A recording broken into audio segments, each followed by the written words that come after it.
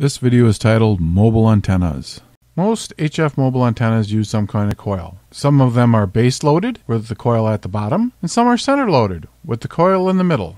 It's antennas which determine the lowest common denominator in any installation. Here are 9 don'ts that will remove maximum efficiency. 1. Don't buy antennas that attach with a clip, lip, or mag mount. 2. Don't buy any antenna with a large metal end cap. 3. Don't buy an antenna with a coil larger than 4 inches. 4. Don't buy any antenna with a coil turns per inch greater than 10. 5. Don't buy any antenna with a coil wound with anything smaller than number 14 and preferably number 12 or better yet number 10. 6. Don't buy any antenna with a whip under 36 inches long. 7. If you just have to have 160 meters, here's something to keep in mind. Inductive reactance nearly 5 times that required of 80 meters. 8. Sturdiness doesn't count. One of the best ways to maximize efficiency is to install a large capacitance hat at the very top of the mast, typically 3 to 4 feet long. 9. Be leery of antennas advertised to cover 80 through 6 meters, or worse, 160 through 6 meters.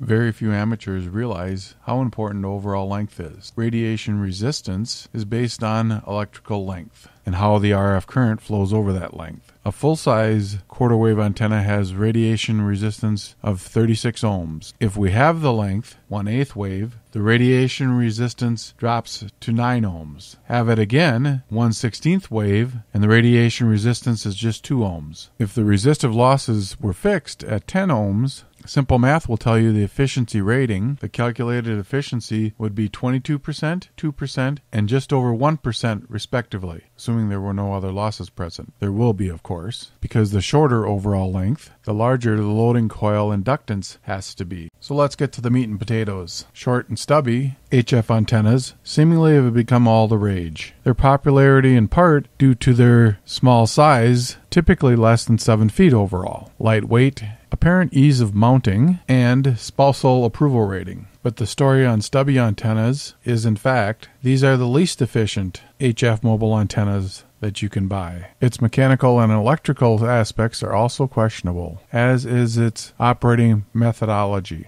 There are about 75 different manufacturers of screwdriver antennas. Some copy, some improve on the basic idea, some are just marketed a little better. Quality-wise, remote-controlled antennas run the gamut, from poor to excellent, and price isn't always an indicator. Further, they all come in several different overall lengths and power ratings. The advantage of a screwdriver antenna is its typical 9 to 11 foot whip.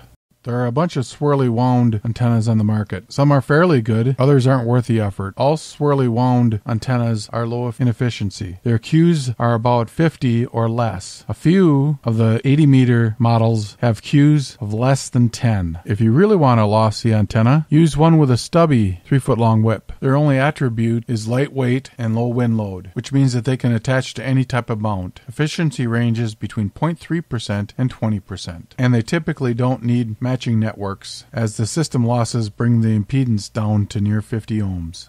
Monoband antennas are limited in so many ways. They're not really a wise first choice. There are a few varieties of monoband antennas still out there, but not a whole lot of choice in the marketplace nowadays. One manufacturer has a spider that you can make a monoband antenna into a multiband antenna. Monoband antennas, due to their construction, are very hard to tune in the field. Bug catcher antennas are big, ugly, and have fallen out of favor, perhaps for obvious reasons. Besides being big, they're ugly, cumbersome, costly, a nemesis to tune, have excessive wind load. They can, however, be the most efficient of the mobile antennas if they're mounted correctly and the correct size coil is selected. The whip typically used for a bug catcher is a 102-inch standard CB whip. Coil diameters vary from 3-inch to 8-inch. Some caution should be exercised when selecting a loading coil, as a larger loading coil does not necessarily mean a higher Q than a smaller one. Just for the record, it is all but impossible to achieve a loading coil Q of over 350.